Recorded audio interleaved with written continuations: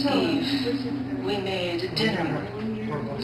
Fettuccine Alfredo with chicken and duck, vegetables and bread. We ate. We couldn't finish everything. We were putting on our coats, getting ready to go to midnight mass.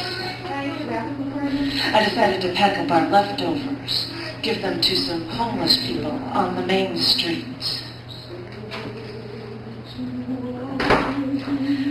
We got in the car and we drove to Broadway and Berwyn.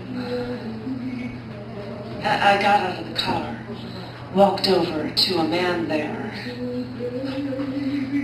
I asked him if he was hungry. I got the bowl of noodles and a gallon of milk out of the car.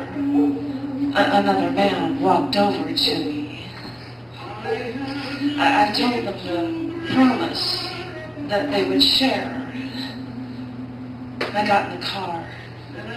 We were just driving. And all I could think was these two men in the cold were eating pasta with their fingers on Christmas Eve.